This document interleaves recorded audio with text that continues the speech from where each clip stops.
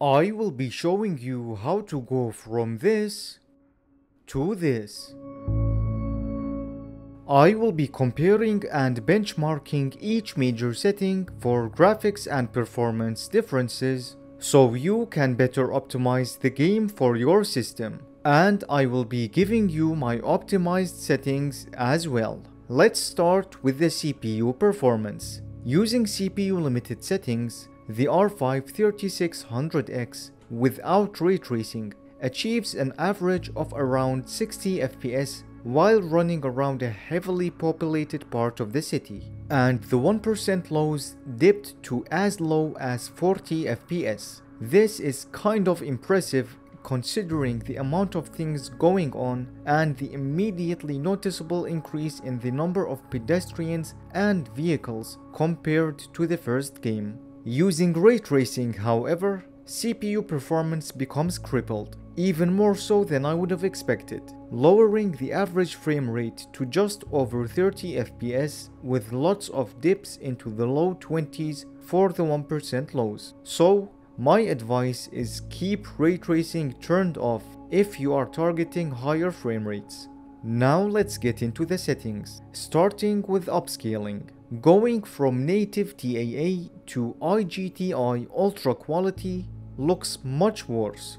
Don't use it. XeSS Ultra Quality looks very clean here. FSR 3.1 Quality has some trouble dealing with the buildings, and DLSS Quality looks similar to XeSS in how clean it looks, but comparing stills is only half the process. Now let's compare moving objects at half speed and see what issues come up. Native TAA looks relatively clean and without any obvious issues. IGTI Ultra Quality suffers from noticeable trailing. XeSS Ultra Quality suffers from fizzling behind moving objects and what appears to be some type of flashing square artifacts. And this happened a lot. FSR 3.1 Quality has the most noticeable ghosting and trailing issues so far, lasting for many frames. It looks absolutely terrible.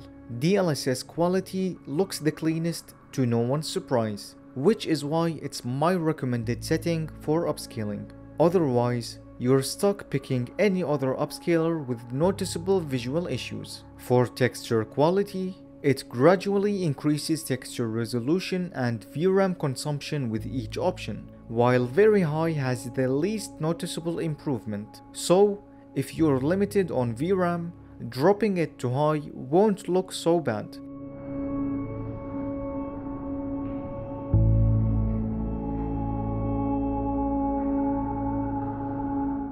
Texture filtering is straightforward here. Use 16x for the best image quality, especially with this game, since you'll be spending a lot of your time looking at weird angles. As for shadow quality, as far as I could tell, it doesn't affect shadow resolution, just shadow filtering, which might also indicate why there is a very small performance difference between the options. It looks like high, very high, and ultra perform about the same, but I recommend using high to be on the safe side.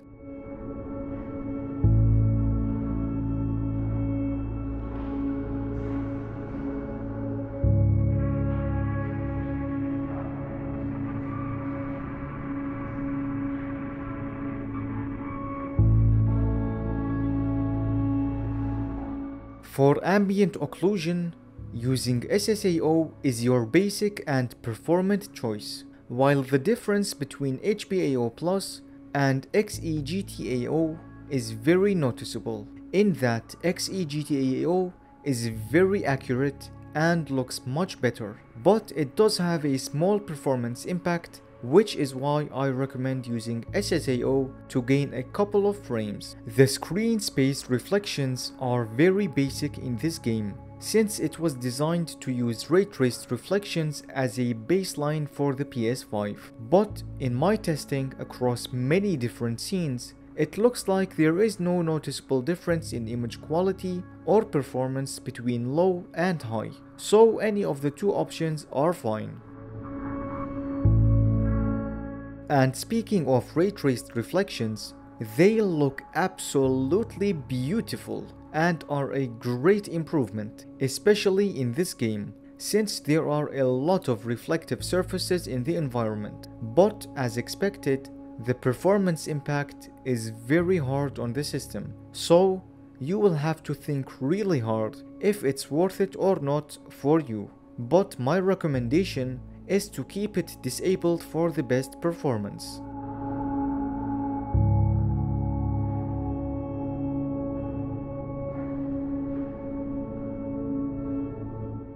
The ray-traced interior setting is a new and somewhat innovative technique for a ray-traced setting, but I found that it didn't really add much to the game's environment as the base interiors already look really good. Turning this feature on just drops performance for no real good return.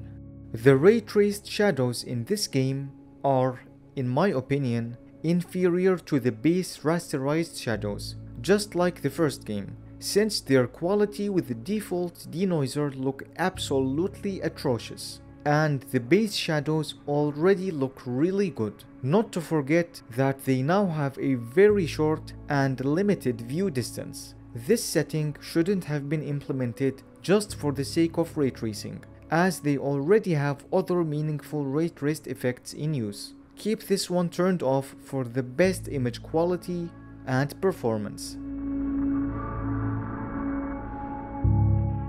The ray-traced ambient occlusion honestly just looks less subtle and without the edge bleed, and that's while comparing them side by side. In actual gameplay, you'd be hard pressed to tell the difference. Keep it turned off for better performance. The ray tracing geometry detail setting affects the quality of the geometry in ray traced effect, mostly noticeable on ray traced reflections, and it comes with a big performance impact, and that's with ray traced reflections already turned on. The ray tracing object range setting controls the view distance on ray traced effects, such as shadows and reflections, and it noticeably affects performance, especially CPU performance, which is why I recommend turning this setting down if you are being CPU limited when using ray tracing. A value of 5 or 6 should be a good balance.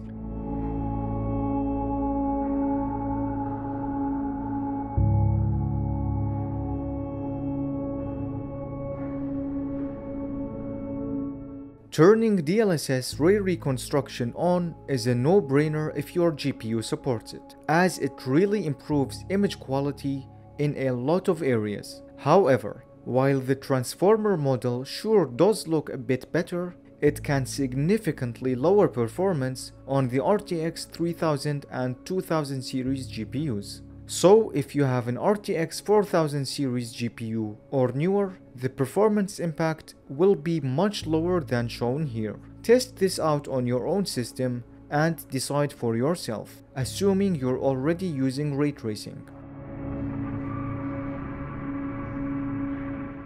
The level of detail setting is very impactful to both image quality and performance. Only on medium and above does it start looking acceptable, since it controls the majority of objects on screen. Lower options are meant for very weak and outdated hardware, and should be avoided at all costs. My minimum recommended option for level of detail is medium, and use high only if you have spare performance. This setting also affects CPU performance heavily, so if you are CPU limited, lowering this setting should help you gain a few more frames.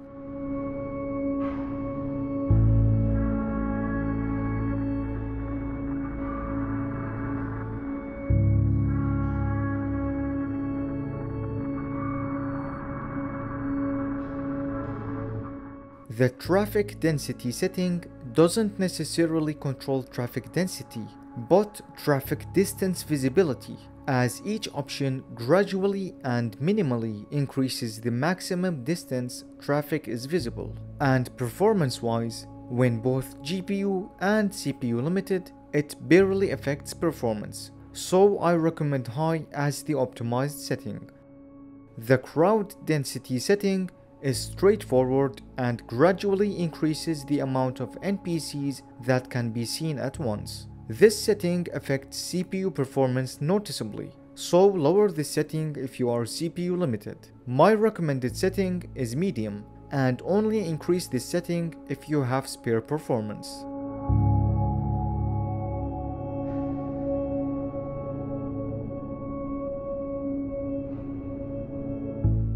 The hair quality setting affects main characters' hairs and can noticeably lower performance when in view. My recommended setting is medium, and use high if you have spare performance.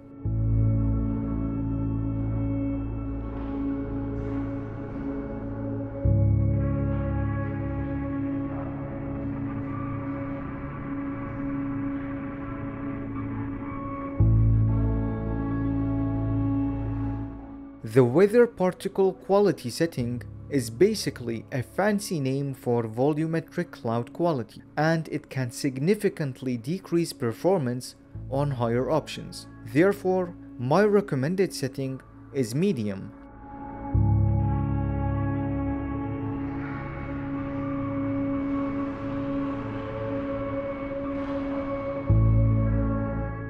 The depth of field setting mainly affects cutscenes, and each option gradually increases the intensity and quality of depth of field. However, going from medium to high starts to apply depth of field in-game, and the performance impact is very small.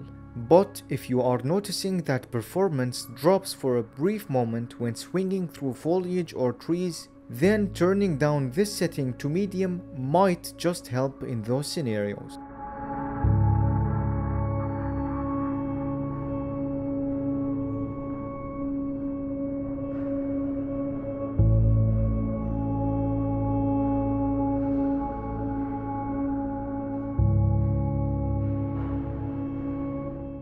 I would like to officially announce that I just launched a Patreon for those of you who would like to support the channel directly. And if you enjoy my content and want to help me keep making more, you can check it out at patreon.com/Zykopath. Of course, just watching, liking, and sharing my videos already means the world to me. But if you would like to go the extra mile, Patreon is a great way to do so. It will allow me to cover more games and hopefully upgrade my gear to deliver videos faster. Thanks for being awesome. Now for the performance. The game using max settings and ray tracing is incredibly demanding.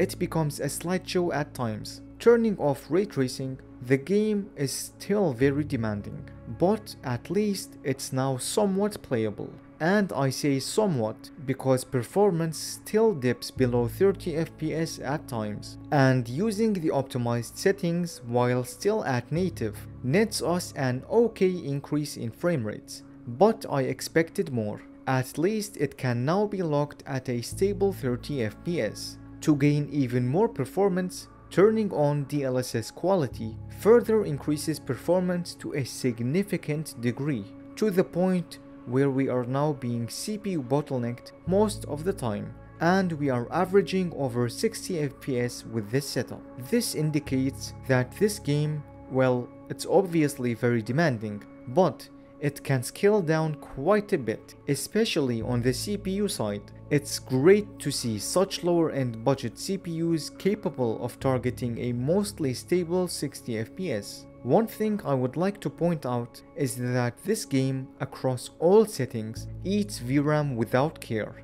as even with the optimized settings using DLSS quality, the VRAM usage can hover over 11 GB, nearing the 12 GB VRAM cap of the RTX 3060, which might indicate why there can be slowdowns during gameplay.